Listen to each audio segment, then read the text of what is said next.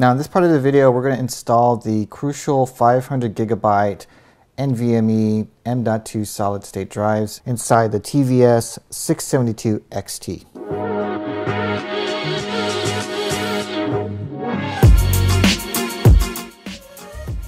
On the back, we got 1, 2, 3 screws to remove. 3. Should be able to lift this up now.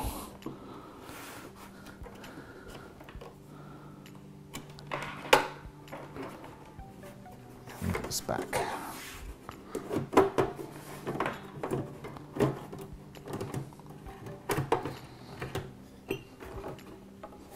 Okay. It's like opening up a PC case. It seems to be right underneath this board. And the way this board is screwed in is that the screws are on the opposite side. How am I going to get in there? And if you can see here, there's 2 CPU fans and a pretty large heatsink. It would have been nice if they actually put the M.2 drives on the outside. Make it a little bit easier to install. Alright, the first thing we'll do is put the heat sinks on the SSD. So it comes with 2. We'll put this one right here. Just take off the sticky tape and stick that right on here.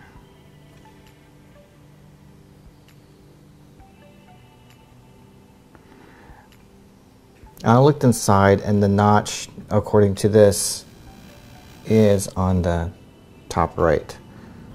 So if we got 1, and the other one is right here, and number 2.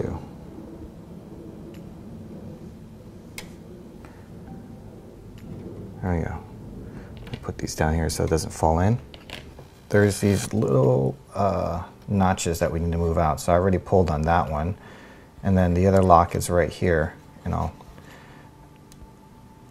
be careful with. So the first one is right here.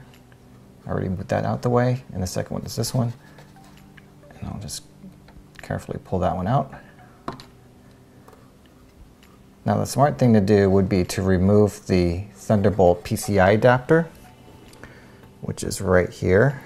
The challenge is that I don't know who designed this, but the screw is right there, and it's hard to access or get to because this power supply is in the way. So I can't unscrew this PCI slot unless I have some sort of right angle screwdriver, and see if I can reach in and install one of these drives. I haven't seen any videos on this, and I can see why, because it's kind of hard to film.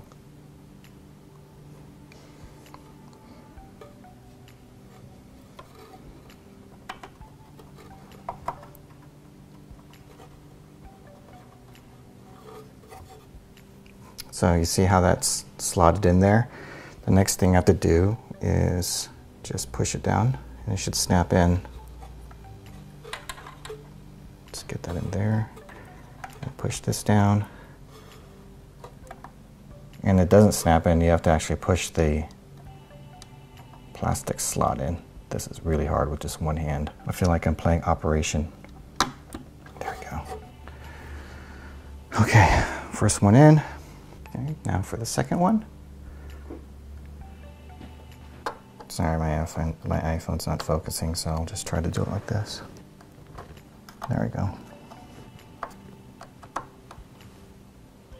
I think I got it in the slot. Start pushing this down.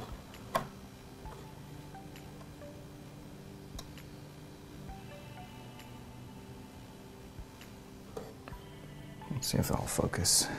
There we go. Okay, it looks like it's in. I just have to lock it in place. Why couldn't they just make it snap like regular M.2 slots? or even make it so that the PCI slot is easier to install. Or even better yet, put these on the outside. This is really hard. Okay. There. I think I got those slotted in.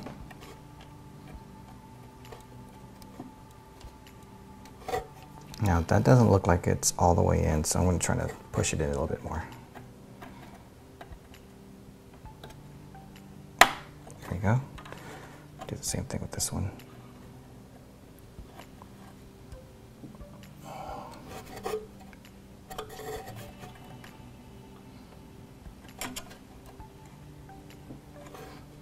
Okay. All right, that completes the SSD install. And now let's go ahead and put the case back on. Actually, before I screw everything together, I'll double check to see if there's connectivity. So let's plug in the Ethernet cable and then the power cable. And power it on.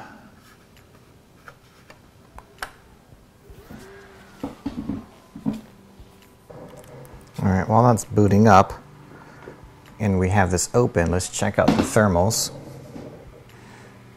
Okay, over here is the power supply. This is the Thunderbolt right here.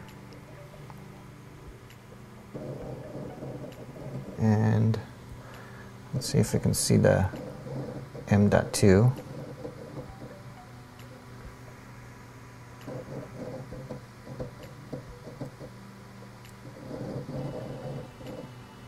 Yep. And the hard drives. All right, let's see if we can get in here. Is this thing booted up yet? System boot completed. Thank you. All right, we can see it's got 2 SSD. So here we can select accelerating performance with SSD cache. SSD cache, which is data on a high-speed SSD to improve access performance. To use this feature, at least one SSD must be installed in an NAS. All right. Okay, so these caches are on a high-speed SSD, improve performance of read access, write access, or both. With read cache, the system copies data to the SSDs so that it can be read faster in the future. With the write cache, the system writes incoming data to the SSDs first, then flushes it to regular storage later. To improve large file sequential access, such as video streaming, the ratio of SSDs to hard drives in the NAS should be at least 1:3, or you should use PCI SSDs. All right. Let's go over here, and I wonder, let's do that, and let's do, okay, maybe I'll select one. Let's do RAID 0, and we'll do read write and RAID 0. And with RAID 0, it's selected with 2 or more disks are available and allows the disk capacity to be used. So it'll be 1 terabyte, but doesn't provide any disk failure, which is fine. And RAID 0 is the highest read-write performance, but is generally not recommended. That's okay, because this is going to be for cache. And let's just take a look at this.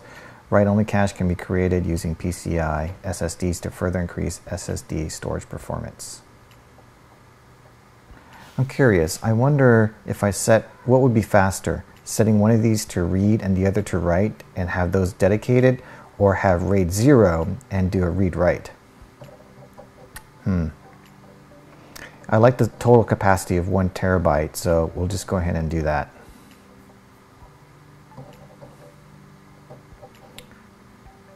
Okay, I agree.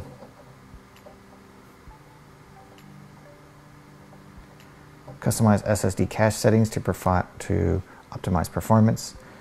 Reserve space on the SSD to improve write performance and disk span. To find the optimal over-provisioning ratio for your SSD, run SSD profiling tool.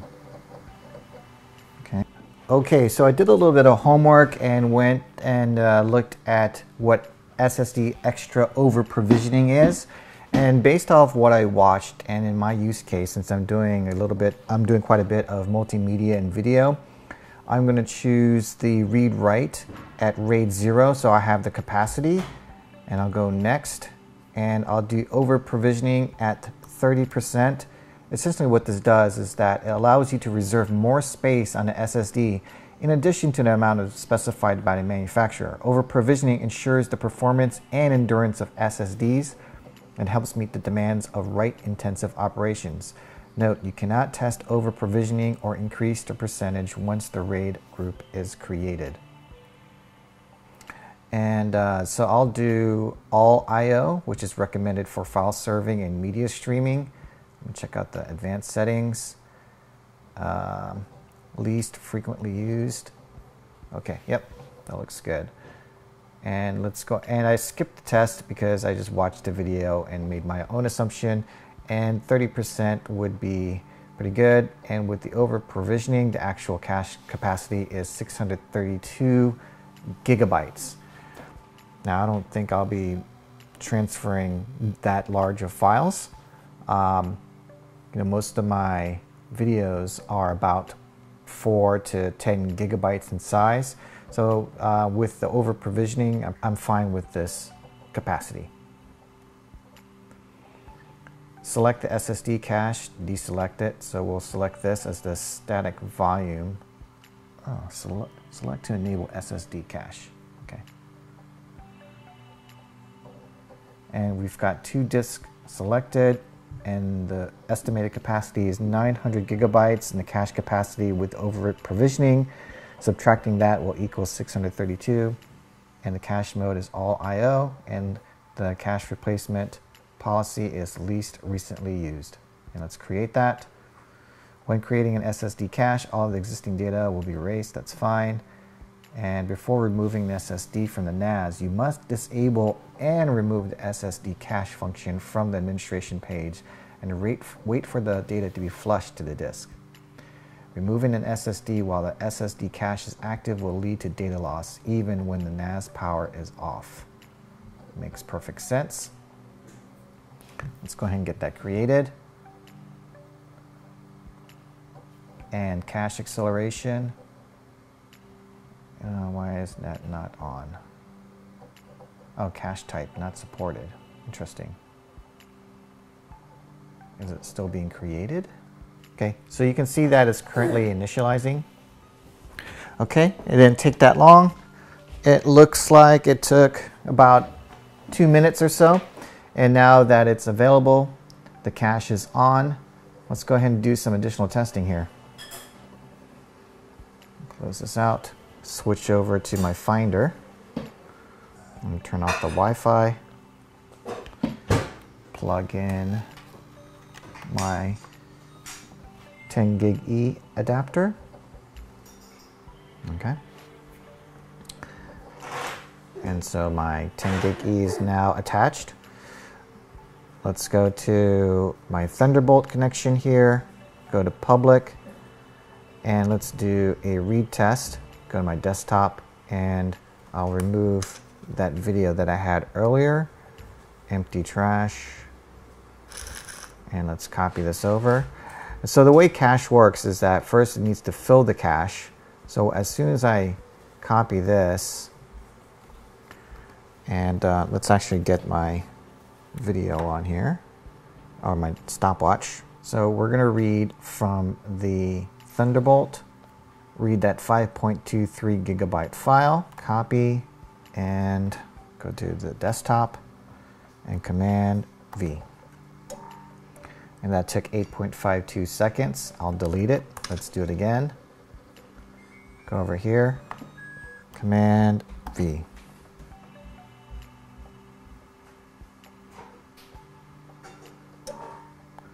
And it was 6 seconds this time. All right, so let's try on the 10 gig E network. Let's do the same read test. Copy, go over here, reset the clock, and Command V.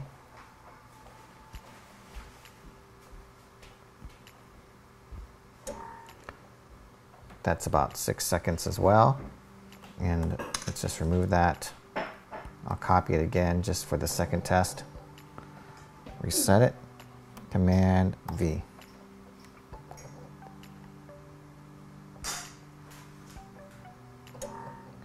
And that's 5.95, very negligible.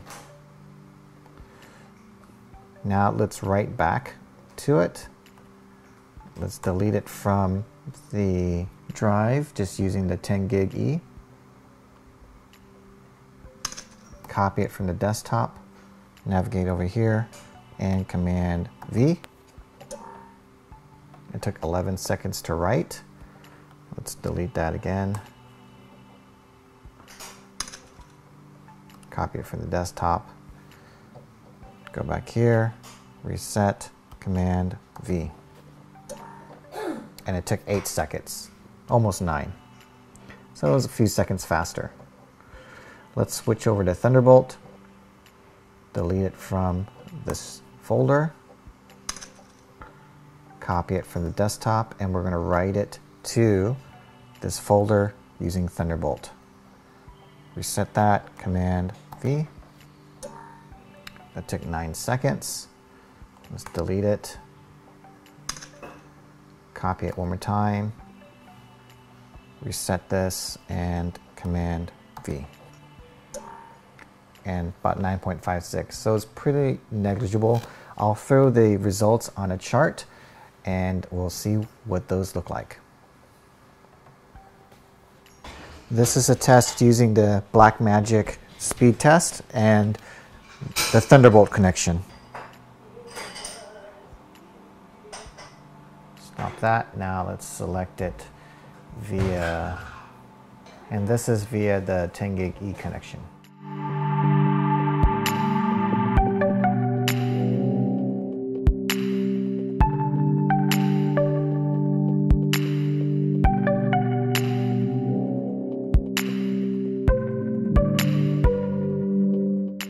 Okay, now let's stop this test.